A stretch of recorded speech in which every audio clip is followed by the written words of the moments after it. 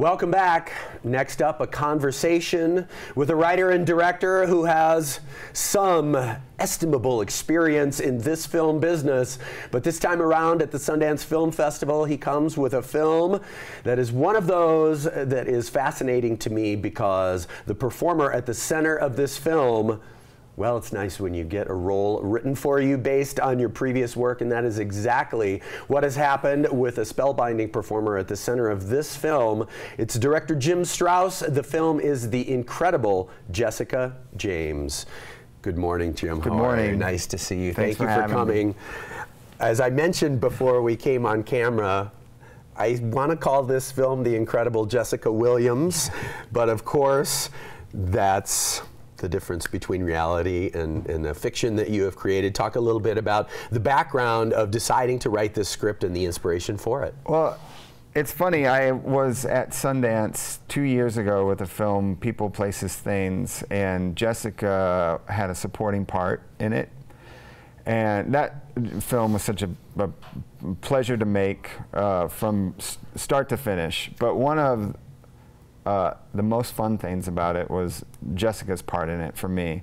Working with her and then editing that footage, it was just, I would just be happy whenever I would watch her on the screen. And I told my editor, we need every minute. We're not going to cut out anything of hers.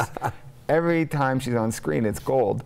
And I was doing some press for that movie here, and I sort of put the idea into my own head, talking about her and how much I loved her as a performer, and just thought she was so gifted and uniquely talented and had such powerful charisma. I kept saying, I can't wait till someone makes a film for her, or she's sort of at the center. And after saying it again and again, I thought, wait, I can do that. I'm a filmmaker. Maybe I could do that. And I talked to her about this idea, and it developed pretty quickly. And luckily, I got halfway into writing it, and my kids said, "Are you 100% sure Jessica's going to do this?" And I called Jessica up and I said, you know, I'm underway on this. Do you think you want to do this? And she said, well, I'll have to read the script. But and I said, fair. But luckily she did. You'll really like it. Luckily she did want to do it. And it's great.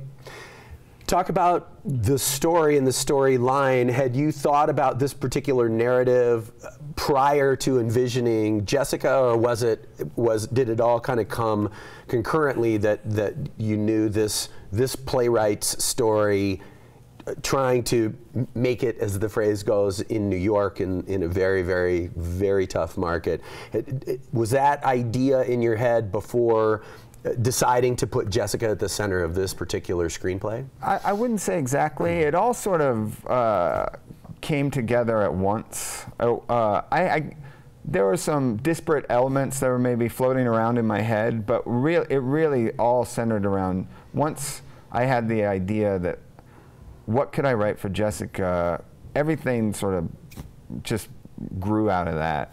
And I love the world of the film has to do with children's theater, nonprofit children's theater, and the world of off-Broadway theater in general, and being on the margins of you know, trying to get a foot in that world. And right. You know, I just thought Jessica would be a great character to sort of see in that world of nonprofit children's theater, which I thought, well, really it was like, what would be fun to see Jessica do? I'd like to see Jessica interacting with kids in like an improv type way. Well, okay, let's put that into the story.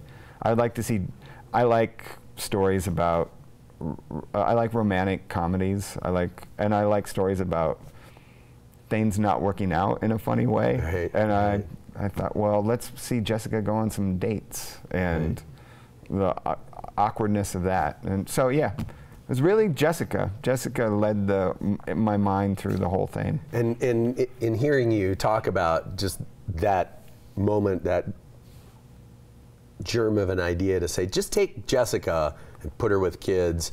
It must be a wonderful feeling as a writer before you're even a filmmaker to be able to say, okay, yeah, that's 100. That's only going to be perfect because Jessica with kids. Yeah, I'm so great. I've seen her with kids on segments in The Daily Show, and right. So I already knew kind of, and I talked to her a little bit, and she had some, this is very much a character. It's kind of like, what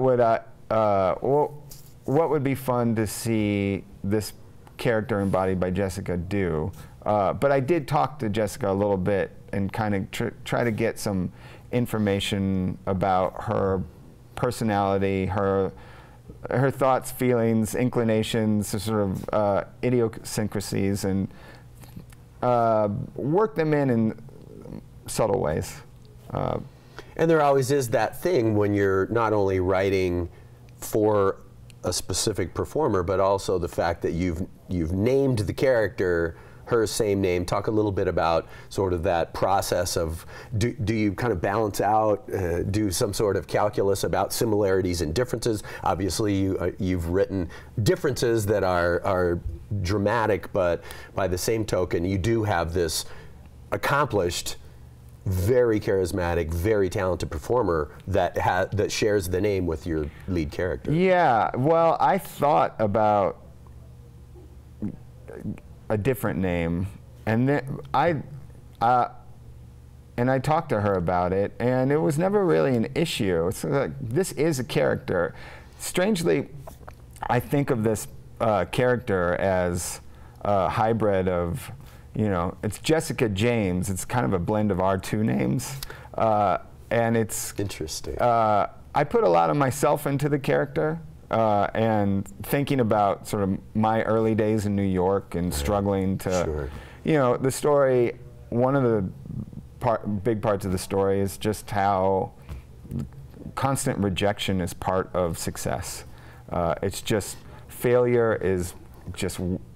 It is the flip side of success, and it's something you have to go through as an artist, as a writer, as someone who wants to break into the world of theater or writing or film. You're going to face a lot of rejection, and then when you do succeed, it's not going to be exactly how you think it will be, and it's just a constant struggle.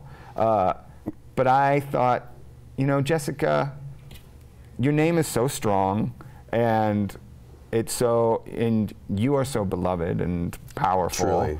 I want to use Jessica, but it's not going to be Jessica Williams. This is going to be a character, but right. I want your name. And she was okay with it. And yeah, why people love Jessica Williams. And I thought, why call her Jenny? Apabsolutely. Good news, I failed again. I'm closer to success.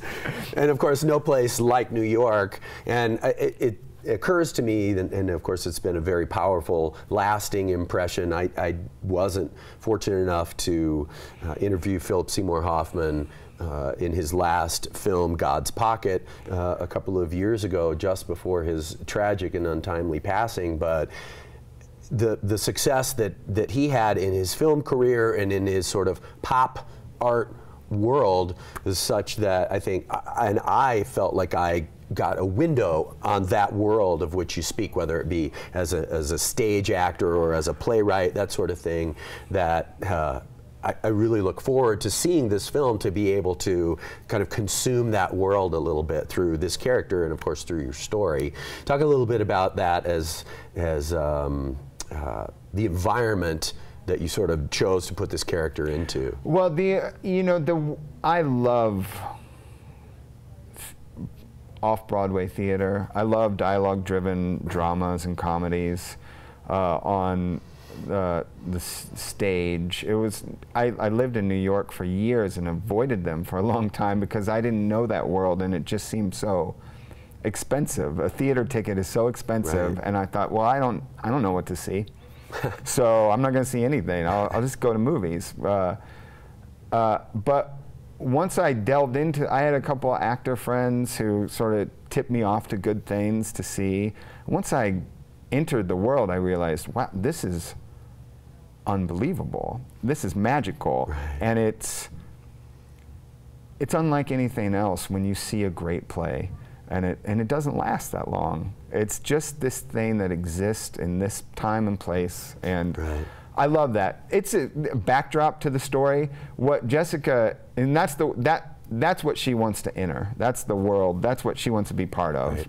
The magic of that world. And I think people who know it know how special it is. But what she's doing on a daily basis is working with kids at this nonprofit theater organization, which is another thing that sort of that I discovered when I started exploring theater. There are a lot of nonprofits in New York that are dedicated to theater for children, and it's not. And I just am such a big believer in. There's this one organization in particular that I based my story off of, called the 50-Second Theater Project. And it takes these kids from public school and Hell's Kitchen and teaches them how to write and produce a show. And in doing that, and there's a public performance at the end of each semester. That's really cool. It's so cool, and you get to see the show put on, and they don't mess with the kids' words. It's the kid's voice Beautiful. On the stage. And it's acted by professional New York actors. So you'll see like Billy Crudup and Edie Falco doing these That's amazing.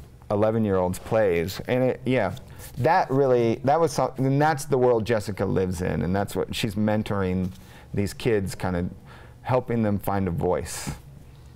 And it's not about necessarily becoming a playwright, but just right. kind of learning that your voice is valid. Right, and that your viewpoint is a thing in the world. Yeah, for sure. Jim, thank you so much. Let's talk about screenings. Obviously, we want to get butts and seats to see this film. Well, we are the closing night film, Exciting. Friday. Huge deal. Friday at the Eccles. Very cool. Thank you for being here. Thank you so much for having me. Best wishes for a wonderful Sundance. I know, unlike some of our newcomer friends, you've been around these parts a time or two, so you know the drill, but nevertheless, we wish you a wonderful festival, and hopefully we won't get too terribly much snow. We can both make all of our appointments, eh? All right. Thank you so Thanks. much. The film is The Incredible Jessica James. The title character is played by the incredible Jessica Williams. Jim Strouse is the writer and the director. Make sure to include it in your film watching plans. The closing night film at the 2017 Sundance Film Festival. We'll be right back.